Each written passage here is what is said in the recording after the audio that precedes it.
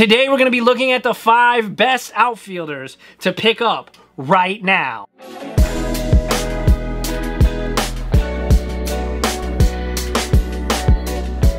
What's up, everybody? Welcome back to the channel. Les Alex with FullCountMedia.com, and like I said in the intro, today we're going to be taking a look at the top 5 picks for outfielders for this coming baseball season. I'm really excited for this one because there are some excellent players on this list. If you guys like this video, the #1 way to help support the content here on the channel is to hit that like button. And if you're new here, make sure to smash that subscribe button because I'm coming out with new sports and sports card content almost every single day here on the channel. I'm really excited though. There are, like I said, a lot of awesome outfielders to choose from. It was really hard whittling this list down to only 5. There are guys on this list that underperformed in 2020, but there's also guys on the list that did well, but I think could go even higher as the hobby heats up the closer we get to the MLB season. I'm really excited though. If you guys want to check out the other videos in this series,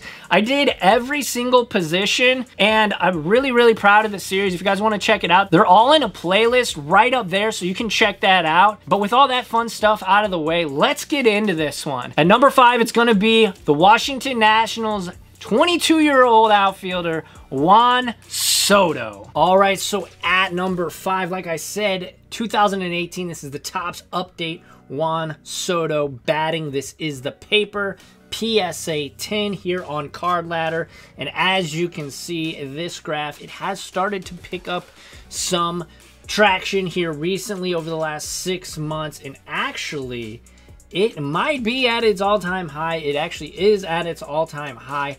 However, I do believe that this card will follow the same trajectory as the Chrome. Now, if you guys have been paying attention to the baseball card market, the Topps Chrome card of this exact same one has gone absolutely nutty, hitting prices of about $500. I usually don't like to focus on cards that expensive because this channel is a little bit budget friendly, but I really think there is opportunity with this card. As soon as the season starts, the hype and the excitement for the season, we're getting towards the first pitch. I think this card is going to just gradually go up. And if he has a season that he is capable of, the sky is the absolute limit. Last season, he had 13 home runs, hit .351, had an OPS of 1.1. And I mean, he's just an absolute stud. He is pound for pound the best pure hitter, pure young hitter in baseball, in my opinion. I'm really excited though for Juan Soto. Obviously, you can take a look at this graph and it shows the tail of the tape. It really does. We had the lull right there after the season, but recently it has been picking up traction. But as I said, I really believe in him. I think of all of the players on this list, he is the best pure hitter. Now, you can say what you want, but he's only 22 years old, guys. In 10 years, he'll be in the prime of his career still. So what does his prime look like if this slash line of 490 on base percentage, guys, 490 on base percentage, 695 slugging, that's insane. And he's only 22. Think about his numbers when he's in the prime of his career. Obviously, this is kind of a medium risk, high reward here just because he is so young and he's so early into his career. I think if he can stay healthy and he can continue to be the player that he's shown so far, I mean, he could be one of the best hitters in baseball history. Now, I know that's very extreme to say, but man, he's got the tools, he's got the skills, and I'm really excited for this Juan Soto. But let's take a look at this graph a little bit more in depth. The start price, you could have got this thing way back on 8/10 of 2020 for $200. The most recent sale and its current high is $314. Its low point right after the season ended was $161. And overall, a growth rate of 51%. If I was a betting man, I would put my chips on Juan Soto. All right, and now at number 4, it's going to be Atlanta Braves' very own Ronald Acuna Jr. The Ronald Acuna I'm going to be looking at, there are a bunch of really, really good ones. You obviously have the Bat Down. That one's gone pretty crazy recently. You have the Topps Chrome. But the one I'm looking at is the 2018 Topps Update Bat in blue jersey. So this is known as the Bat Up. You can take a look at it here. Really nice looking card. Really, really clean. Obviously, the Braves are among the top contenders in the NL. They got a really, really nice core, and I really expect that pitching staff to come back strong when they get Soroka back. But last season, as a lot of you know, he did struggle. He started the season off extremely rough, hitting below the Mendoza line. He was able to bring it back up. His batting average was .250. He hit 14 home runs, which, to give you kind of comparison, Freddie Freeman won the MVP and had 14 home runs. So there's something to be said for that. He has 29 home runs last year and an OPS of 987. Not too shabby. A career OPS of 909. Now, if you compare him, as a lot of people do, with Juan Soto, I think that he is the overall around better talent, and then Juan Soto is just so gifted at the plate, it's ridiculous. But let's take a look at this graph. As you can see, it's been pretty flat for the last 6 months. You could have got it on 8/10/2020 for $202. The most recent sale was for $189, and then the high price was $242. So it has kind of chilled out recently, and actually it is under the price you could have got it for a year ago. So its growth rate is -1.98, so -2. I really do believe that the Braves are going to be right in the thick of things in October, and I do think that they could be a potential dark horse to win. He was a Rookie of the Year. He's a 2-time Silver Slugger and an All-Star, so I'm really, really excited. Everybody knows who Ronald Acuna Jr. is. At the start of the 2020 season, he was basically the talk of everything, and then of course Tatis and Juan Soto started to go off, which means the eyeballs kind of shifted away, and they've kind of stayed away. But I expect him to have another great season this year and bounce back from his kind of slow start last year. But I'll have to put him at number 4 on today's list. So next up is a guy I don't talk a lot about on this channel, but I am today because I do think he's a good buy right now for a potential short-term flip. It's going to be Aaron Judge. All right, so Aaron Judge is a guy I get a lot, and I do mean a whole heck of a lot, of questions about, because he's on the Yankees. His fan base and his marketability is probably better than any other player on this list. However, I say this time after time, my biggest concern with Aaron Judge is, of course, his durability. I mean, the guy is an absolute walking, talking injury report. However, I do think it is probably smart to buy him, hold him, see what he starts to do. He always gets out of the gate pretty quick. He's a pretty quick starter. So for those reasons, I like to pick him up in the offseason, wait till his prices go up, and then sell him. And wait, and hopefully he doesn't get injured before you sell him. I'm not a hater or anything on Aaron Judge. I know a lot of people think that, but that's not it at all. It's honestly just his injuries, and I'm not looking to hold somebody long-term that has a laundry list of injuries. But I do like him as a quick flip if that's what you're trying to do. Now, if you're a Yankees fan and you truly believe in him, by all means, I'm not saying don't invest in a guy you like. But personally, my opinion on him, buy him in the offseason when he's low and then sell him as the season starts, because again, he usually does start off pretty hot. He's been a Rookie of the Year, a Silver Slugger, a 2-time All-Star. Last season, he hit 9 home runs, 257, and an OPS of 891. And again, a lot of that is because he was injured last year, unfortunately. Let's take a look, though, at this sales chart. This is the last 3 months. You can see it started at 91, and its current price is 153. And that is its high price. However, if we take a look at the 6-month trend, you can see it's way down from where it was on 8/10/2020. So in August, this thing was at $235. Guys, it only takes one big game from these high-profile stars to really jump in price. I think the market is going to be even more reactionary this season because as we're seeing, some of the folks from other card markets, so basketball specifically, but also football, are starting to buy into the baseball market because they see the prices and they're not nearly at the level. Now, I would make the argument, though, that's mostly because baseball is a North American sport, and that's where most of the investors and buyers and collectors are.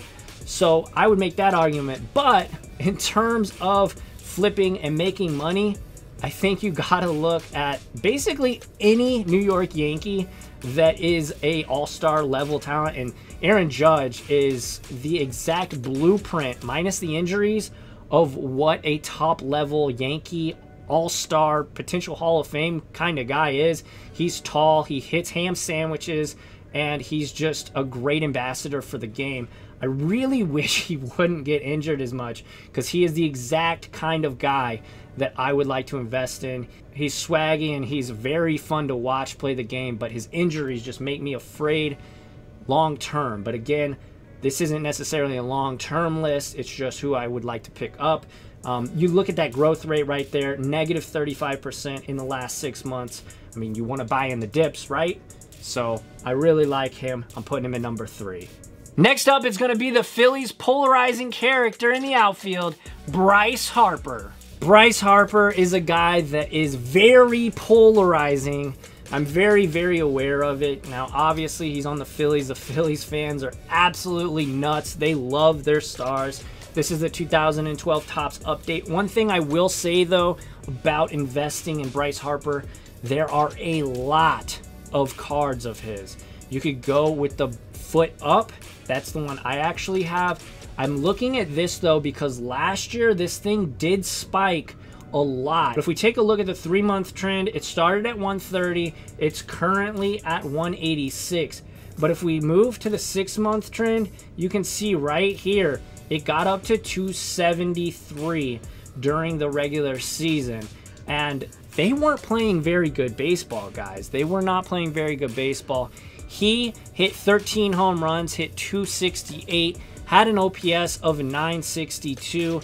Not too shabby. He's already, though, an MVP, a Silver Slugger, and a 6-time All-Star. So if I'm looking at him, this is one of those long-term pickups. I do realize, though, this is the rookie debut.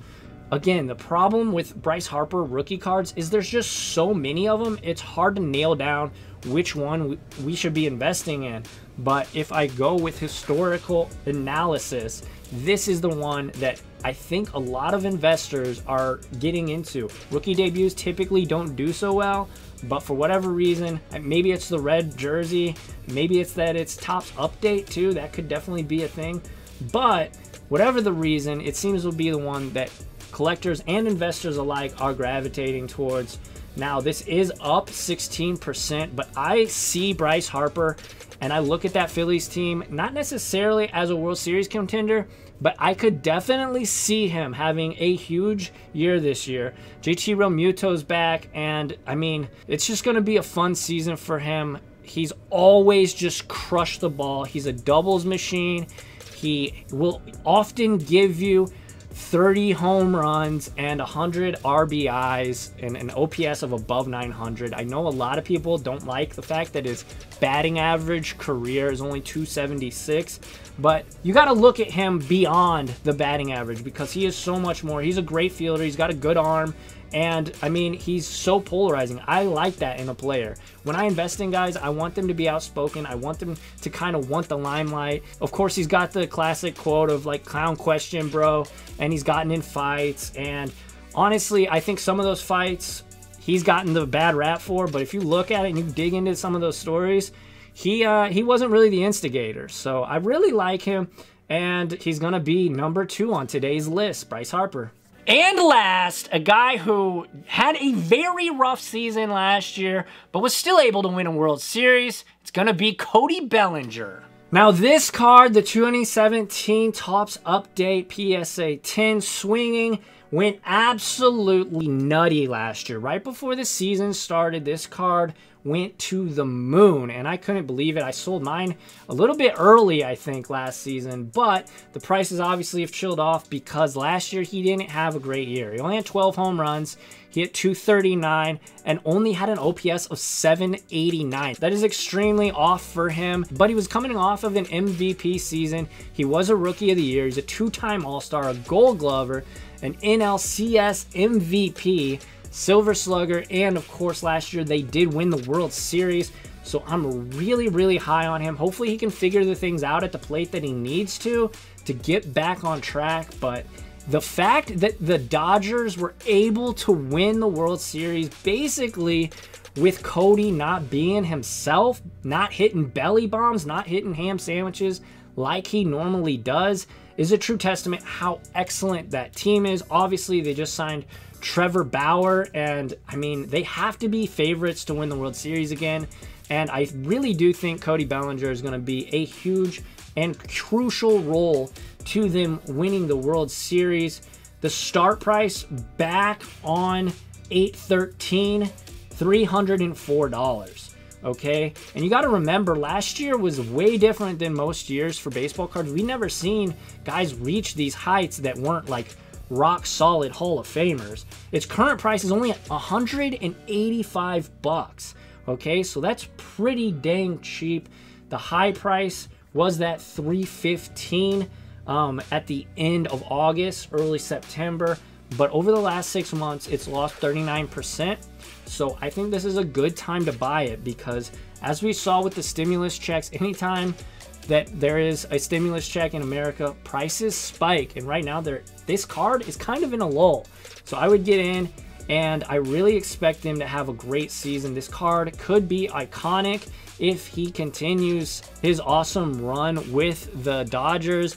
And obviously he's an MVP, he's a World Series winner, he's checked a lot of boxes. You know, all the players right now, last season kind of was a big hit to their overall production, like counting stats. So, you know, he's got 123 career home runs. He's 25 years old, so not yet in the prime of his career technically. I really look at Cody Bellinger, and I really think he could be a Hall of Fame player. A little bit too early to say whether he is, but I definitely think he's on the right path. But yeah, Cody Bellinger going to be #1 on today's list. All right, guys, there you have it. There are my top 5 picks for outfielders that I am looking at to invest for next season that I'm picking up right now. If you guys enjoyed this one, again, smash that like button. It really, really does mean so much to the channel and helps me grow. We are approaching 5,000 subscribers, which is totally awesome. I appreciate each and every single one of you. You're all amazing. If you made it this far, hit that subscribe button, join the team, get in that comment section. Let's talk it up. Is there any snubs? Now, I do want to say I realize the best outfielder, the best player in baseball didn't make the list. It's just too expensive. Mike Trout, the 2011 Topps update is just, it's too expensive. I didn't want to put it on the list. I think like it would have probably doing my viewers a disservice because it's right around that $6,000 to $7,000 mark for PSA 10s, which is absolutely mind-blowing. But I'm really, really excited for this list. I think I nailed it down. Let me know what you guys think, though, in the comment section down there. If you guys want to join a community of like-minded card connoisseurs, be sure to join the Les Alex Discord. I'll leave that in a pinned comment down there. And if you're shopping for sports cards on eBay, make sure to use my eBay affiliate link. It'll be in the description. You can check that out. Click on it. Go shopping. And if you buy something, I get a small kickback, and it's a really great way to help support the content here on the channel. I appreciate you all. I'm so happy that I was able to complete this series before the season got started. And I will be doing my series coming up, best pickups for each team by division. I did it last year. You guys can check that out from last year because honestly, a lot of them are still relevant to this day. Make sure to follow me on Instagram and Twitter if you want to chat more, or just join the Discord. I'm always down to talk to the folks in Discord. Also, there'll be some suggested videos right after this. You can check those out. And I appreciate you all. Until next time, keep cracking packs, keep collecting. I will see you all in the next one.